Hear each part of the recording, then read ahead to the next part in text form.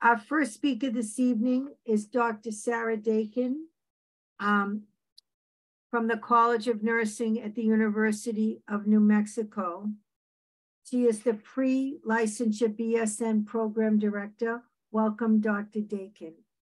Before you joined the College of Nursing in 2020, Dr. Daykin worked in pediatric emergency department at UNM Hospital for over 20 years. During her time as a nurse, which has been over 30 years, she has had many interests in areas of practice, including SANE, nursing, case management, and emergency preparedness. Dr. Daykin has presented locally and nationally on various subjects and topics, including emergency preparedness, emergency pediatrics, and rural pediatric healthcare. Her doctoral quality improvement project looked at increasing nursing confidence to care for pediatric patients in rural communities using telehealth. Aside from teaching, she also has a passion for pediatric patient safety. She has been a child passenger safety technician for over 10 years. She continues to work with New Mexico EMSC Child Ready, excuse me, my allergies, Child Ready program, providing education and support to nurses throughout the state to improve pediatric care. I'd like to turn the mic and the presentation over to Dr. Daykin. Thank you. Good evening, everybody. Thank you so much for coming. Okay. Are you sharing my screen or am I going to? Oh, there it is.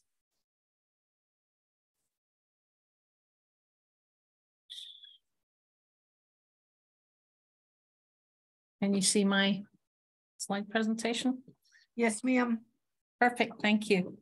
Well, welcome, everybody. And I hope by the end of this, you will be as passionate about preparedness and pediatric care as I am, or at least have a little interest that you want to investigate a little more. So the learning outcomes that I'm really going to be looking at is how can you use technology to support decision-making in rural communities? And, specifically, why is that important for New Mexico and our rural pediatric trauma patients?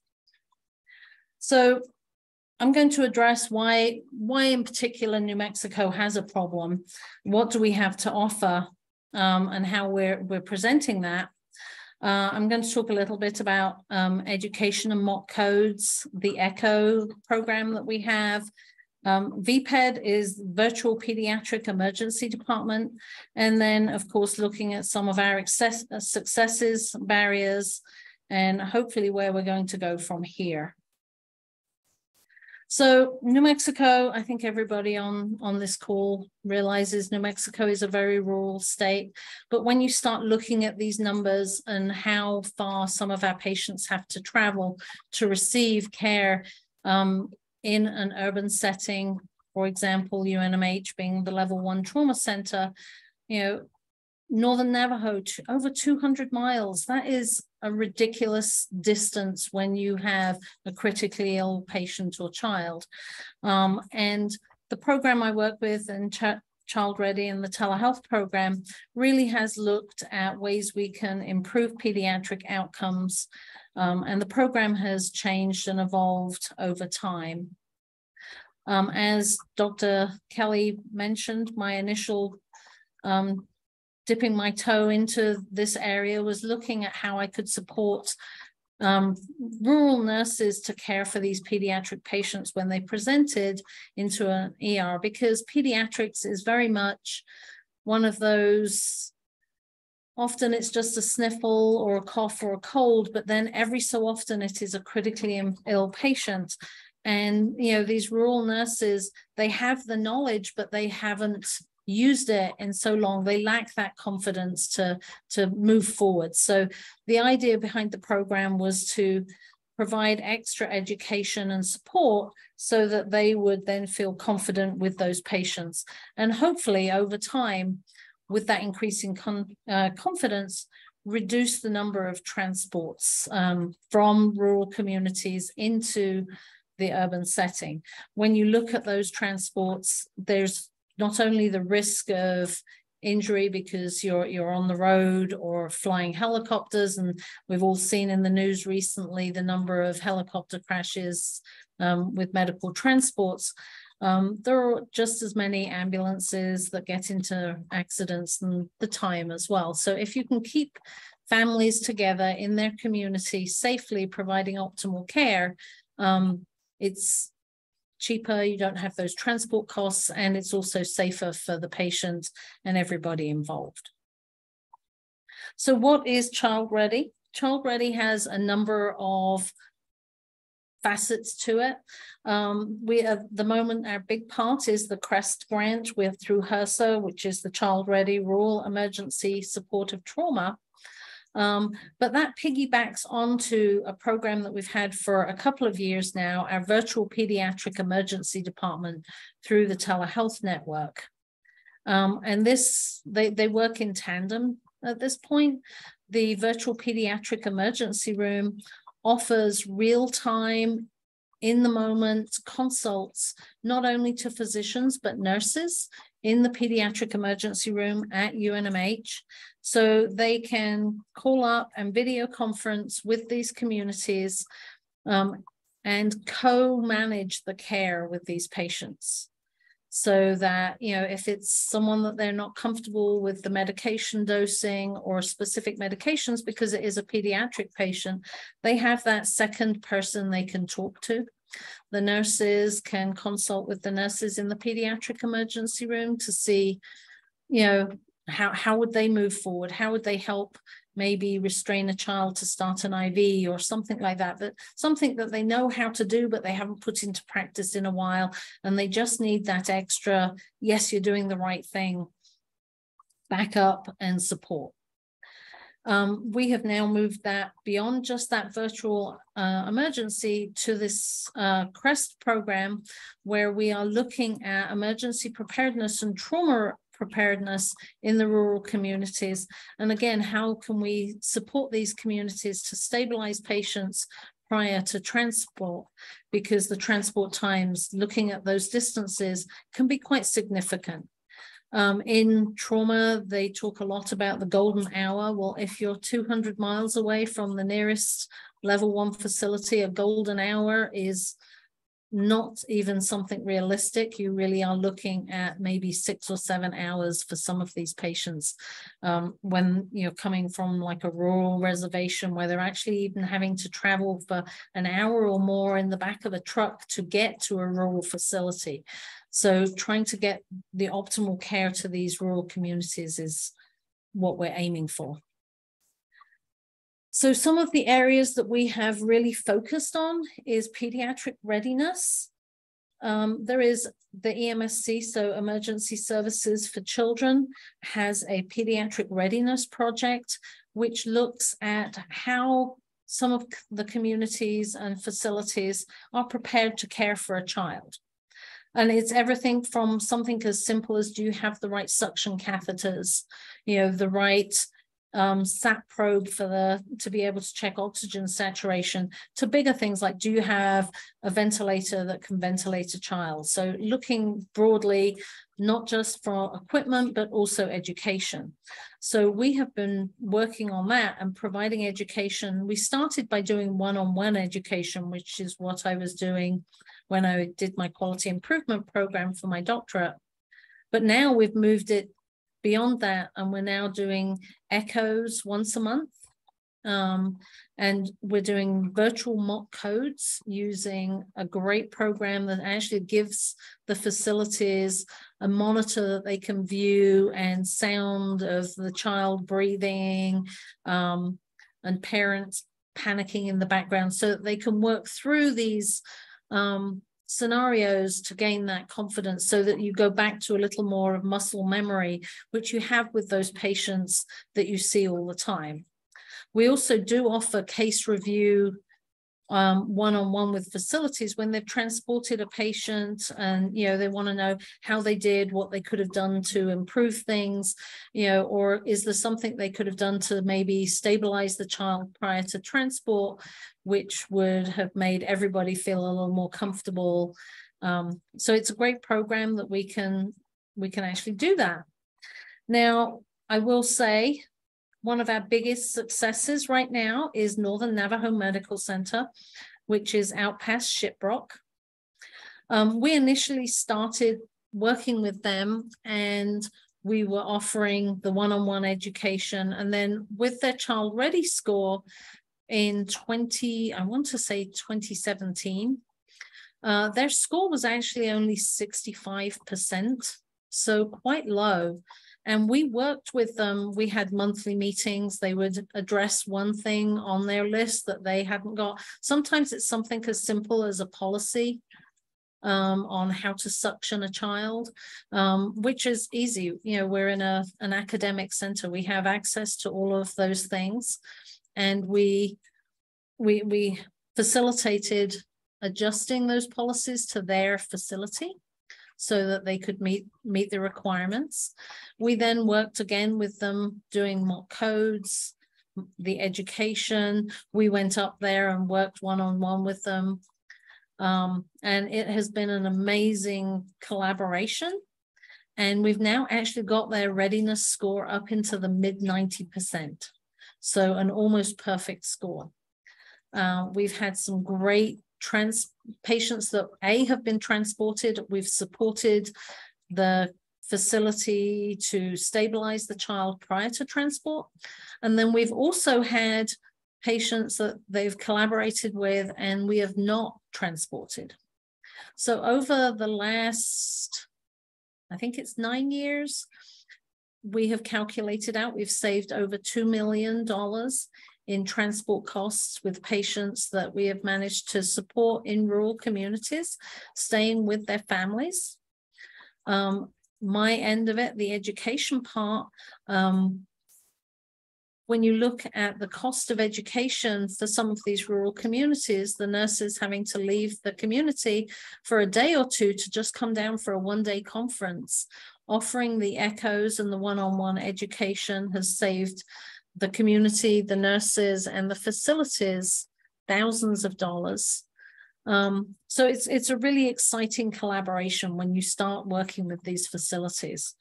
And we are, with our echoes, we've now even gone beyond New Mexico. We have a large group of nurses that on our monthly echoes are from Chicago, and we now have people internationally. Our last echo, we had people from Spain and Italy. So it's really quite exciting that we're managing to get the word out and supporting this pediatric readiness, because, you know, we're not going to be able to transport children to urban centers every time for every last little thing, because these urban centers are overwhelmed. And by supporting rural communities, we're keeping not only the patients and the family, but the knowledge and experience in those communities as well. So like I said, currently we have saved over $2 million in transport costs. The monthly echoes are significantly increasing confidence. And the facilities that we have worked with, we have documented increased nursing confidence to identify a sick pediatric patient and how to initiate treatment and care, either to, like I said, to either keep them in the community or transport them.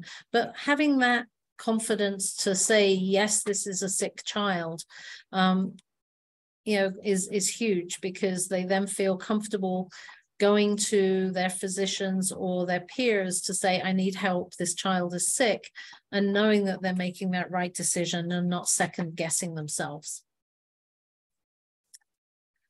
So there have been several barriers.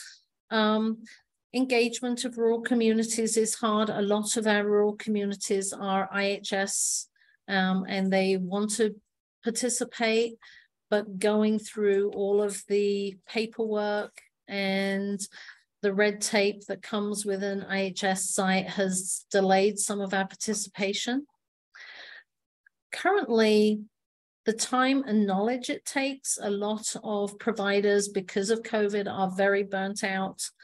What we're seeing is you know, it's one more thing. Yes, it will improve outcomes. Yes, it will support them in their practice, but it's one new thing to learn. It's one new thing to on their plate. And we all know that that can be overwhelming at times. One of the other problems we've had because of COVID is the turnover of physicians and nurses in some of these communities. And I think we've all seen that in our practice at the moment. They're burnt out. They don't want to stay anymore. They either quit practice altogether or change facilities. So the knowledge that the equipment is available or this resource is available goes with those people as they move facilities. We have had some issues with technology, and this was not something I had thought about until I started working with the Child Ready program, is that some of our communities in New Mexico are beyond rural and are actually frontier and do not have internet. They don't have cell phone access. And we have encountered that in a number of places that we have gone down. We've met with the leadership. We've talked about what we can offer. They've got really excited. And then we realized that it's landlines and, you know, hardline Wi-Fi. There's no Wi-Fi, and it's dial-up internet, which makes it really hard to utilize some of the technology that we offer because the speeds are not fast enough to do video conferencing to be able to visualize the children and things like that. Now, the future, we are definitely continuing our echoes. They are amazing. If you have not participated in an echo, we do about 20 minutes of education, followed by usually a case study and discussion. It's a lot of fun. It's very interactive, not just a lecture. We've got past that sage on the stage mentality. We try and get interactions from the crowd. As technology improves, we are seeing the changes, the ability to help some of these communities a little more. We do have new contracts with some facilities around New Mexico, which I'm very excited about. And it is just wonderful to see how we are improving the outcomes for New Mexico children. And as mentioned, the idea, you know, what we've done in Northern Navajo, getting their Child Ready scores up, is going to be huge in the future. This is something that really does make a facility stand out, that they can support pediatrics. Both the Emergency Nurses Association and the Academy of Emergency Medicine really identify that having an improved pediatric readiness score supports pediatric outcomes. The decrease in morbidity and mortality with that increased PEDS readiness score is significant. And we really want to make a difference in New Mexico with this program. I know we will be doing questions at the end, but I do want to tell you all that we have our next echo on April 21st at 8 a.m. And it is for the management of acute agitation in children and adolescents, which the more we are seeing so much mental health issues, I think this is going to be a big one and should be a great interaction. If anybody is interested, please email me and I can forward you the flyer and the QR code for registration. Thank you, Dr. Daykin. We sure appreciate your knowledge and sharing that with us. We're actually going to do question and answer for your presentation at this point. Oh. For those of you who don't know me, my name is Marlena Bermel, and I am the Marketing, Alumni, and Outreach Officer for the College of Nursing. You can write your questions in the chat, and I'll read them to our presenter, or you may also virtually raise your hand, and I can call on you, and we'll alternate between the two and do our best to answer as many questions as we can. So for those of you at the end of our presentation, we will put both of our presenters' emails in the chat so that you can email them after the presentation. So just so that everyone knows that.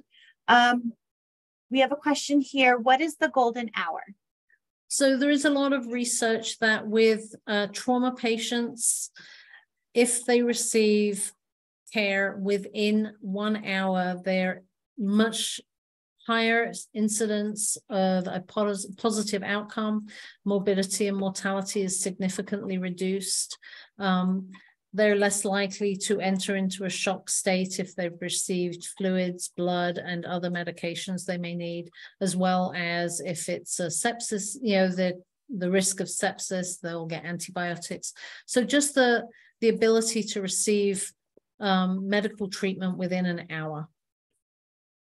Unfortunately, New Mexico falls very short on that, purely because of the size of New Mexico, how rural many of our facilities are, and how far a lot of our patients have to travel to even get to a rural facility. Do we have any other questions for Dr. Daykin?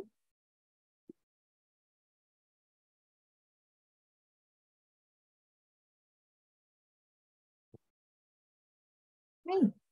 Well, before we move on, I just want to remind, we do have one more. How does insurance fit in?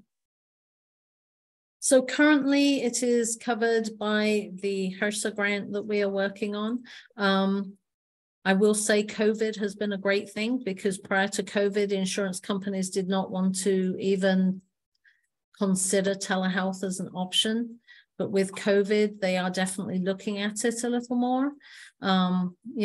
During the height of COVID, it was something that was acceptable. So we now have that in, and we are, as a program, we are working with insurance companies and billing to get it covered.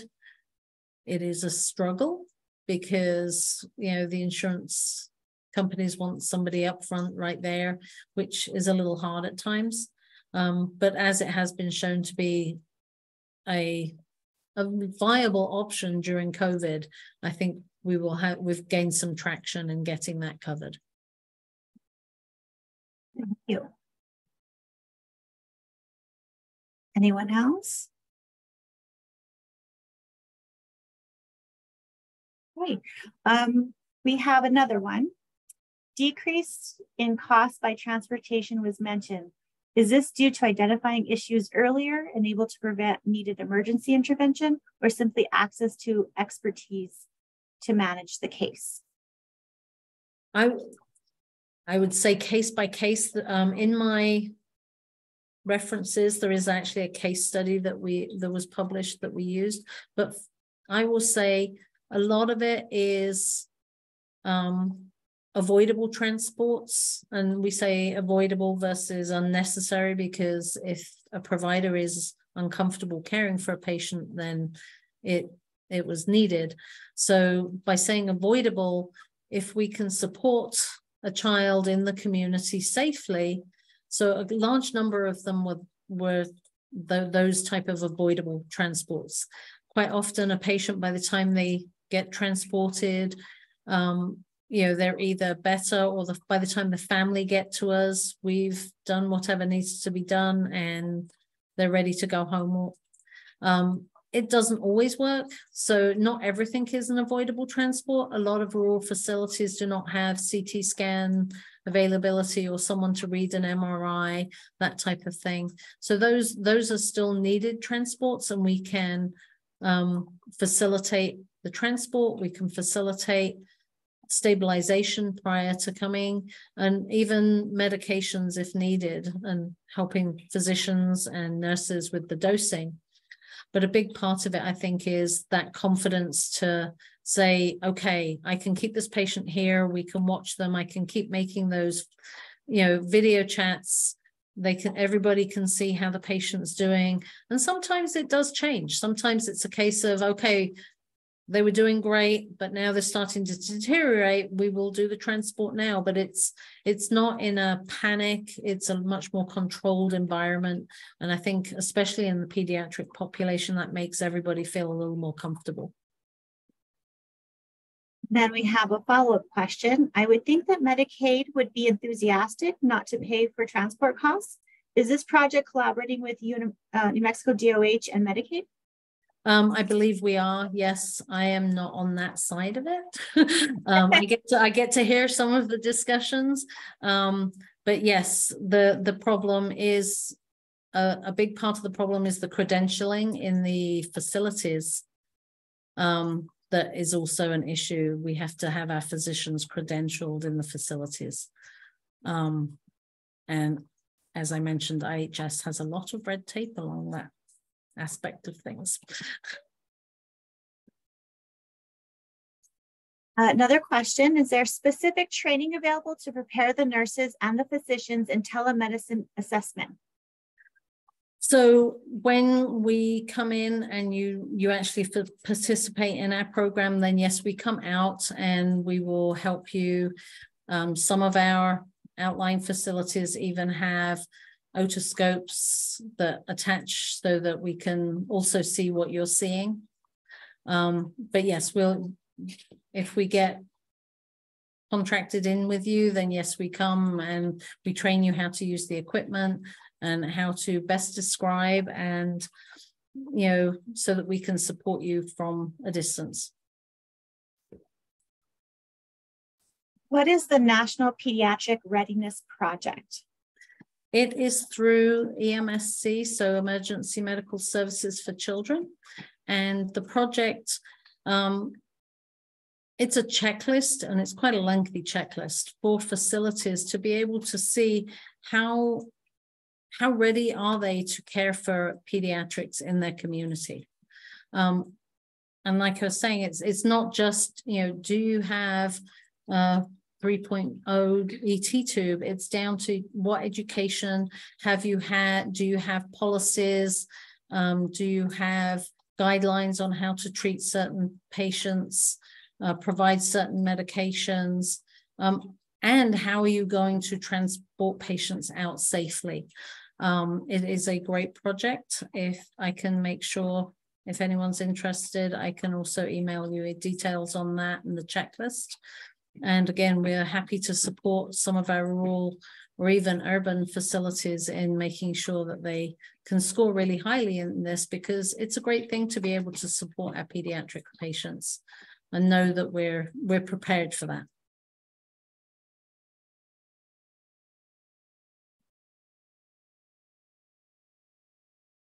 Any other questions?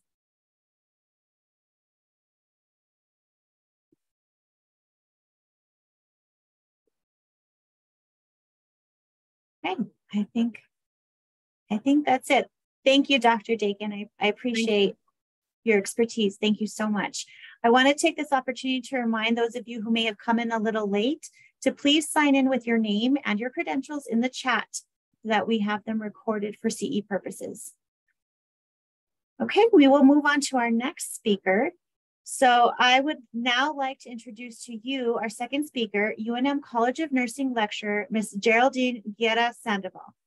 Ms. Guerra-Sandoval's nursing career began at UNM Hospital. After completing a nurse residency, she became a staff nurse and then a unit-based educator. Ms. Guerra-Sandoval teaches level 1 nursing students at the College of Nursing. She has received several honors, including the Distinguished Nurse and Daisy Team Awards. She conducted a study in a medical surgical unit to address the language barriers of limited English proficient LEP patients. The study significantly improved the communication needs of the LEP patients, and the findings have been shared at several nursing conferences. She has worked on several projects to promote safety and quality care at UNM Hospital.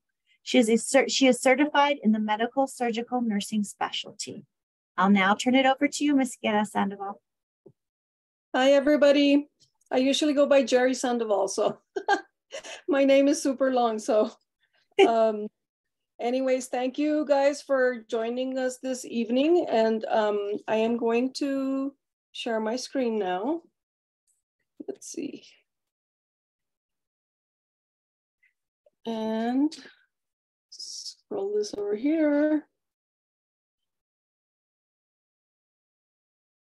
Okay, so the topic that I'm going to discuss is the effects of wearing PPE on communication between nurses, nursing students, and patients. This research project was conducted here at the UNM College of Nursing. And I just wanted to clarify something.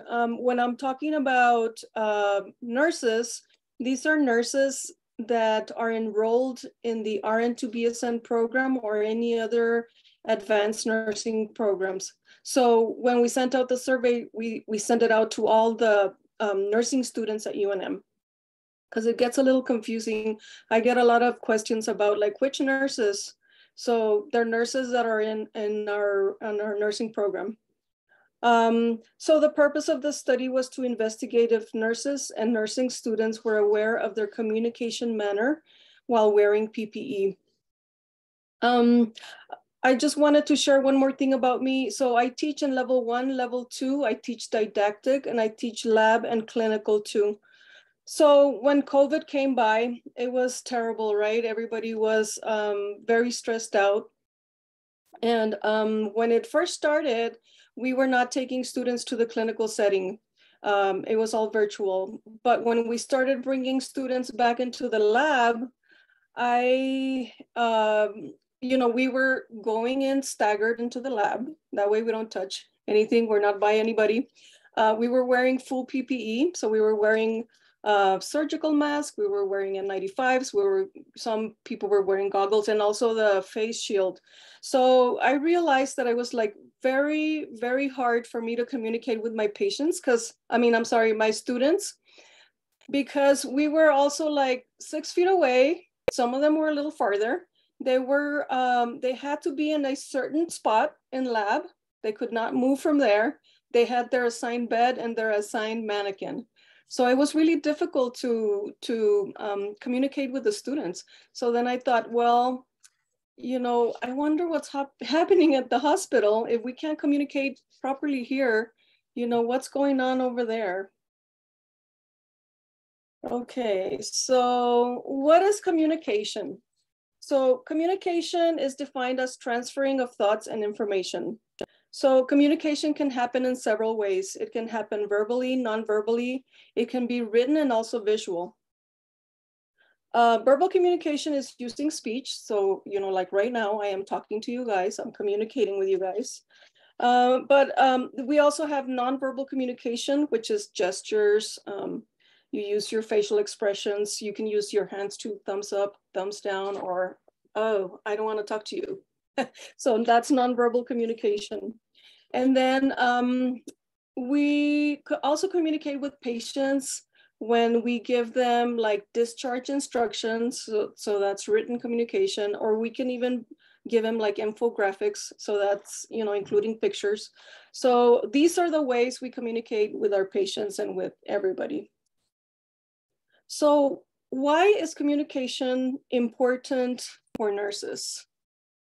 Communication is very important in the healthcare field, and not just for nurses, but everybody that works in the healthcare field, but especially for nurses, because we're always in front of the patient at all times. We're the ones that are there continuously, taking care of them, communicating information, what the doctor said, or things like that. So we're always at the forefront. And we know the patients more than anybody in the healthcare field. Like nurses and patients are like this. We're close because we spend so much time with them. But in order for us to communicate with our patients effectively, we need to make sure that we are dealing with the patient's emotions. If the patient is not feeling well, or is depressed, or is cognitively declining, then we cannot really communicate with our patients because they're not going to take that information. We have to make sure that we assess our patients. What are their communication needs? How do they like to communicate? Are they non-English speakers? Are they hard of hearing? So all of these things we have to consider when we're talking to our patients. We have to listen to them. Listening is also part of communication. When we listen to our patients, you're paying attention to verbal and nonverbal cues. So we have to listen and we have to pay attention to what they're doing with their nonverbal cues. We have to try to understand their situation also, because this also affects communication. Are they taking in the information? And then touch is also part of communicating. When you put a hand over your patient's hand, what does that say to them? That says that you care for them, that you're going to take care of them, and that you have compassion, and they feel more comfortable with you. And one very, very important thing about communicating with your patients is that we have to check for understanding. Are our patients understanding what we are telling them? Okay, so what happens when we wear PPE? When we wear PPE, it totally makes a big mess of communication because it hides nonverbal communication, it hides emotions, it hides, it prevents lip reading. So some patients that are hard of hearing rely on your lips to so that they can understand what you're saying. But if we're wearing PPE, we're covering all that up. But we needed to wear PPE, right? We needed to wear all that stuff because we didn't want to spread COVID around. So, and when COVID started, there was a lot of like misinformation, and there was a lot of things that we didn't know. And there was a lot of like changes in the hospital. You know, they would tell the nurses one thing, and then the next week it was another thing. So it was very stressful. You know, wearing PPE when COVID was around was really bad because you have to wear the surgical masks, the N95, the shields, and everything. One thing that I forgot to mention earlier is that, you know, 80% of communication is nonverbal. So just think about how much communication you are missing when you're covering up your face and not showing your nonverbal communication. Wearing PPE also, you can't hear when you have all that PPE. The patients can't hear you. It hides your facial expressions. And sometimes when you're talking to your patient with PPE, sometimes they might misunderstand what you're saying. So you tell them to take, I don't know, 2 pills, and they take 1 instead because they thought they heard something else. One more thing, when you're wearing PPE, when you're wearing goggles, or if you're wearing a shield, sometimes your glasses can fog up and you can't make eye contact. Or sometimes the shield, with a light, there's a reflection and you can't really like tell if your patient's eyes are open or closed or what they are doing. But we know that COVID has decreased significantly. But, you know, we are still required to wear a surgical mask in healthcare settings. So we still have to, you know, wear the mask. And for certain conditions, we still have to wear PPE for certain airborne diseases. And also, if you're going to do a procedure with your patient that is going to aerolize, that's a hard word for me to say, aerolize. If it's going to aerolize their secretions, then we have to wear all that, you know, cover our faces really good with shields and goggles and N95s and stuff like that. Okay, so I made a little video, and this is going to be kind of like a demonstration. And so I want everybody to put their speakers at normal hearing level for you. And a lot of times we put up the volume when we're like multitasking, right? So that we can hear what the other person is saying in Zoom. So just put it at a normal hearing level for you. And then we're gonna do a little bit of a role play. So I want everybody in here to pretend that you're a patient. We're gonna put ourselves in the shoes of a patient in a MedSur unit. So you were admitted to the hospital because you had a bad cough and a fever. So the nurse comes in to do a quick assessment before the morning med pass. After we view the video, we're just gonna have a little bit of a reflection and a little bit of a tiny discussion here. So let me see if I can play this video. Good morning, hello, how are you? My name is Guerra-Sandoval. I'm gonna be your nurse today. So I just wanted to come and say a quick hello before I went to gather your medications for this morning. I'm also going to be doing a nasal swab because you've been having a lot of coughing, and we just want to make sure that you don't have the flu or COVID or anything like that. So I'm going to come back and I'm going to do that exam for you. And I just wanted to show you what I'm going to be wearing when I do that exam. So I am going to be putting on an N95, and this is what that looks like. So I'm going to put it over my nose like that.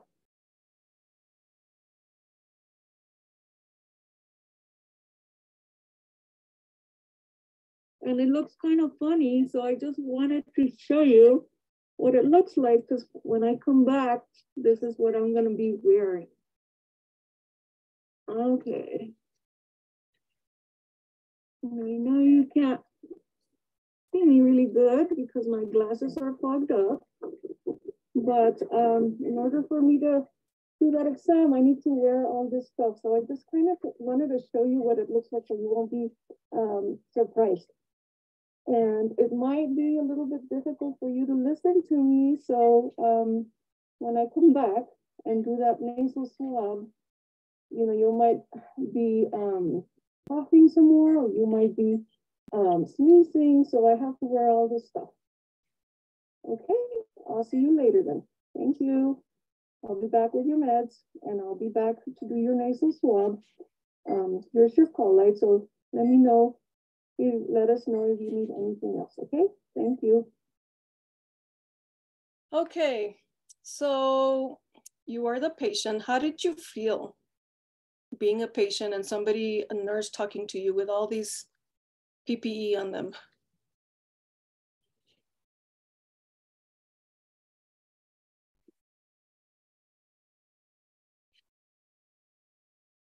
Anybody?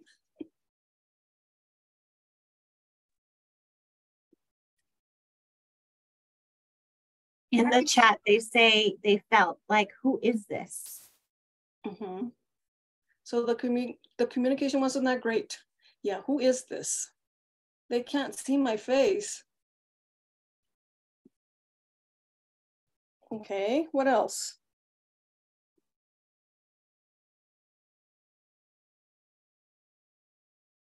Were you guys able to hear what I was saying? Montoya, did you want to say something? Yes, I wanted to say it just felt very impersonal, and I had no idea who you would be. I mean, you could have been anybody. There's no face, there's no recognition. Yeah, and I am wearing my badge, but it's not very visible in the video. It could be anybody, right? Yeah, but even the badge, there's no facial connection to the badge even. Yeah. There's more comments in the chat. Whoa, harder and harder to hear. So impersonal. I had trouble hearing and understanding the conversation was muffled. I felt disconnected, difficult to understand, made me feel nervous. Dr. Kelly says her hearing is better than she thought. Well, when I first did the video, I was like with a mask. I was, because I'm used to speaking loud because I have a lot of students in the classroom. So I was thinking, I should redo it, but I didn't redo it. So I was kind of speaking a little bit louder than usual. I'm just used to, like, you put PPE on and you automatically like speak a little bit louder. Mm-hmm. Mm-hmm. And then, sorry, there are a few more. Someone said I was almost nervous about getting swabbed in the eye. Felt sorry for the nurse. More focused on trying to understand the process and then processing the information that had to be said, and felt it was hard to concentrate and to understand. Okay, those are all, that's exactly how our patients feel. You know, if they don't understand the information that's being said to them, you know, they start being afraid. You know, we're wearing all this stuff and they don't get to see our face. They don't know us. You know, so it's really difficult for patients. But I just want to say also, you know, COVID was very hard for nurses and all the people in healthcare too. It was very stressful for all of them. Okay, next slide. Good morning. Hello, Oops, how are you? Sorry. Trying to go to the next slide. Here we go. Okay, so in communication, there's a sender and there's a receiver. And we as nurses give the information, but many times the receiver does not understand the information given. So other factors to consider when we're communicating with our patients is background noise, the patient's condition, the alarms, the monitors, the TV, other people in the room, people from lab walking in to get labs, or people from, you know, x-ray, trying to get your patient to go to x-ray.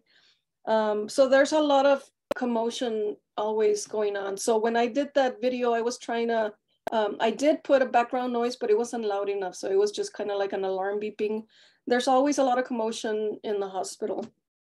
So things to think about when we're like trying to communicate with our patient. Let's see what else. So when we surveyed and asked the student nurses about their perception, if they thought that if their communication was effective, 21% reported always, 63% said usually, and 13% said sometimes. So not everybody was like checking themselves to see if they were communicating effectively with their patients. So we have to be aware of how we're communicating with our patients, and not just with our patients, but with everybody else. How are we communicating with our patients when we are wearing PPE? That's something that we need to think about.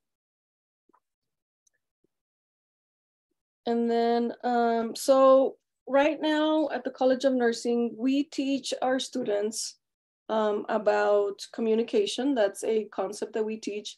And we also teach our students about PPE, but we don't teach those two things together. And I think this is something that we need to look at, because we need to make sure that we're teaching our nurses that they need to communicate effectively when they're wearing PPE. So some of the things here, I put some helpful communication tools. So there's just some mnemonics. ABC is, you know, attend mindfully to your patient. So pay attention to your patient, behave calmly, try not to be stressed out, although sometimes there's a lot of commotion and, you know, so we have to try to talk to our patients calmly, and then communicate clearly. And then ADET, I learned ADET actually when I was a nurse at UNM. So we have to acknowledge our patient. We want to make sure that we introduce ourselves.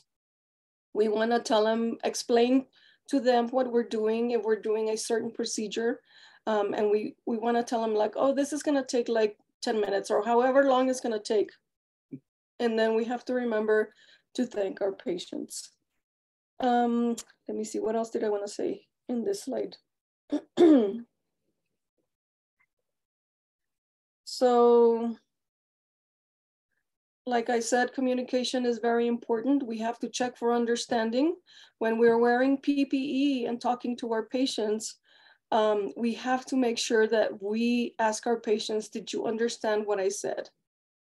That way, we are aware that we are communicating effectively. So, in conclusion, wearing PPE hinders effective communication. Effective communication skills are vital when caring for patients. Communicating effectively while wearing PPE is important. We want to make sure that our patients have positive outcomes. The patients might misunderstand their medications. They might misunderstand their plan of care. They might misunderstand a lot of stuff. So we want to make sure that we check for understanding. And if we're wearing PPE, especially because, you know, that covers a lot of nonverbal communication. And I think that nursing schools should implement communication skills while wearing PPE, and also assess for their competence in their communication. So this is the end of my presentation. Do you guys have any questions?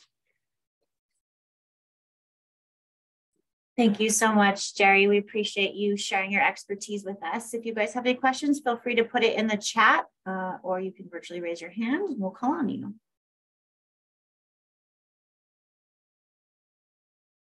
Dr. Kelly, do you have a question?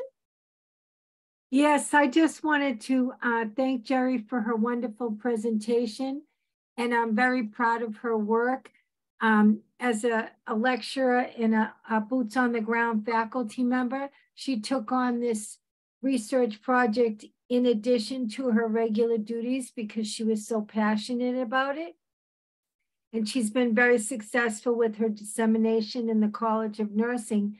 And we look forward to her manuscript when she gets some time to take a breather. Thank you again, Jerry, for all your hard work. I'm proud of you. You're welcome. We have a couple of comments in the chat. This was a great presentation. Thank you for presenting. Great work, Jerry. This should also be a competence for staff working in the healthcare organization. Do you work with the health literacy department? They come to our lecture and they present on health literacy. So yes.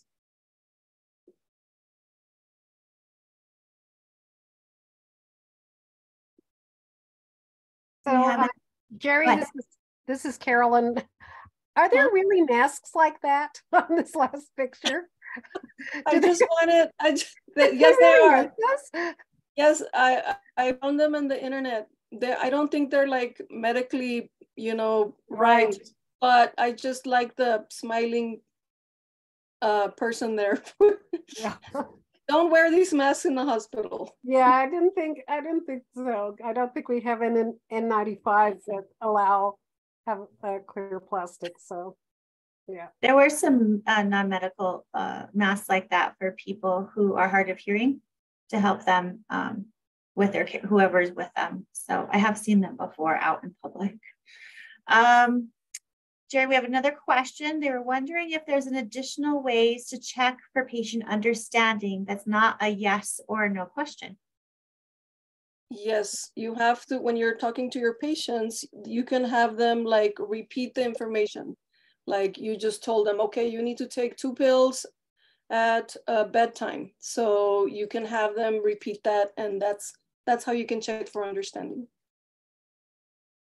Aside from teach back, what other message can we do at the bedside to ensure the patient is understanding with education, explanation, and expectations? So teach back is a big one. You teach your patients about their medical plan of care, about their medications, or about whatever. So they have to like tell you back, but we can also provide them with pamphlets because they're gonna forget. So if we provide them with like, with pamphlets when they leave the hospital, then that's another form of communication, and they can go back to those pamphlets for instructions on their medication or, their follow-up appointments or whatever they need. So, verbal communication, yes, we can tell them, they can tell us back, but we also need to back it up with some other form of communication. I forgot to mention too, that in the hospital, we have the whiteboards. That's a good way of communication. So we can update it we have to update it every day. That way the patients know what's going on, at what time they took their last pain med or what procedures they're gonna have that day. So that's another form of communication. And then we were talking also about our badges. We need to make sure that, they can see our badges. And I was reading a couple of other papers too that, when the nurses were fully with their PPE, they had pictures of themselves in the whiteboard. That way the patients could see who they were. Fantastic. Also the challenge during COVID, not only allowing visitors and so often educating, with a family member and support present is another set of eyes and ears. There's a lot of great comments in the chat. Does anybody have any other questions?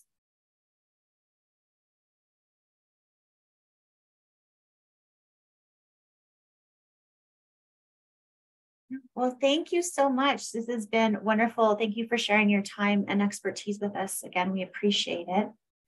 Do we have any other questions before we move on?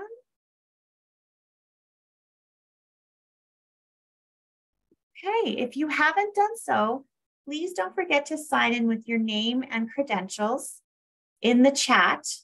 Also, please be sure to complete the survey in the chat by April 24th at 5 p.m. Mountain Standard Time to receive your CEs. And we have put that link in the chat just now. If we have not answered your questions, or if you want to contact our presenters directly, their emails are on screen, and we're also putting those in the chat so you have them for you. And I want to thank you all for attending the UNM College of Nursing Scholarship and Research Speaker Series. Be sure to visit our website for more information on our next lecture, which will be Wednesday, June 7th, on Veterans Health Administration's RN Transition to Practice Residency Program, addressing new graduate nurse retention and transition to practice, given by our College of Nursing's Associate Professor and Director of Center for Health Equity Preparedness, Dr. Mary Pat Kuig, and Acting Associate Director, RN Transition to Practice Residency Program for the Office of Nursing Services for the Veterans Health Administration, Dr. Shelley Roth. We hope to see you there. Everyone have a great evening.